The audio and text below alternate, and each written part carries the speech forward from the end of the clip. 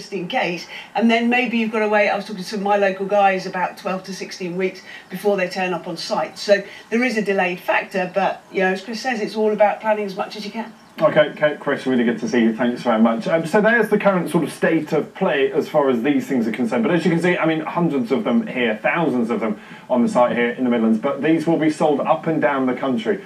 But clearly, as you heard there too, it's about planning. Learn what you need when you're building a house and make sure you put your order in soon enough. Thanks, Ben, very much. See you later on. Time now is 8 minutes to 7. One thing I love about you, Charlie. Where's this going?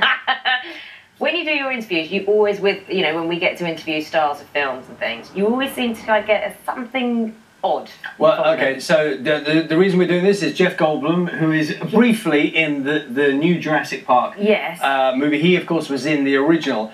And when people, as Naga says, when people walk in the room for these interviews, you never know quite what kind of mood they're in, what they want to talk about. We were there in theory to talk about dinosaurs and Jurassic Park. Of course. It didn't start that way. White jeans? White jeans? You have a pair of white jeans, don't you? All right, well, I do, so there we go. Now, dandy. Dandy, that does say to me, I didn't think I was being dandified either. That says to me, ruffled up to some kind of, somebody who spent too much time thinking about his looks and all fixed up, you know. Maybe I am a dandy. And how about your jazz shoe? You look like you're ready for some sort of, class in West Side Story choreography. And you'd love that because you love the jazz. I enjoy singing. I think singing is our birthright. Music is. And I don't think you have to qualify by a test of quality. What do you think about that? Yeah. If I said to you right now to just give us a little something, would that be a comfortable thing? I always like to sing. Do you know any jazz standards? Some enchanted evening. Some enchanted evening, you may meet a stranger. You may see that stranger, Charlie, across a crowded room. And somehow you'll know even then, that all through your life you will see him again. Etc., etc. Do you know, that's the first time I've ever started an interview like this with a song. It's a very magical moment. I'll never forget this. These creatures were here before us. If we're not careful, they're going to be here after.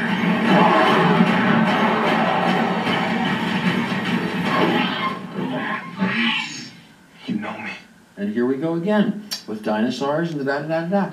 And my character shows up, and I have a thing to say or two about ethics and science and facts and the misuse by means of greed and exploitation and militarization. There are people messing with dinosaurs with evil intent. That's right. Shame on them. I guess they're self-concerned. Don't they have this idea that the world should work for everyone? Well, my character does.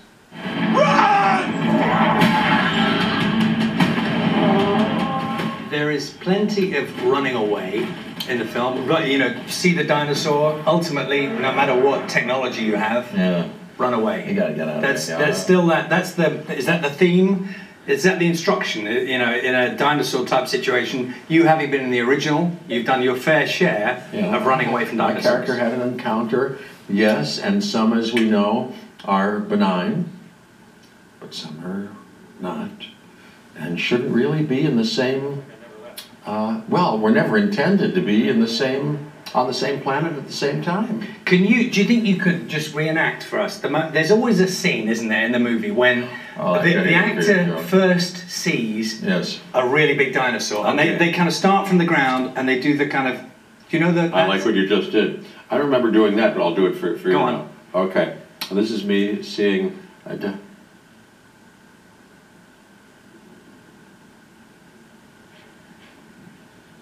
Did you like some of that? Yeah, we were all drawn in. I was thinking, it's big.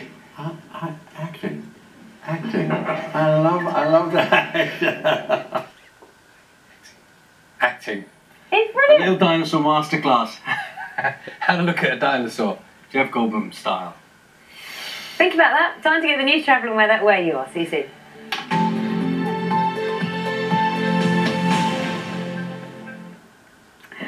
Hello there, a very good morning to you. The president of the largest teachers' union says teachers cannot fix the effect of child poverty by themselves.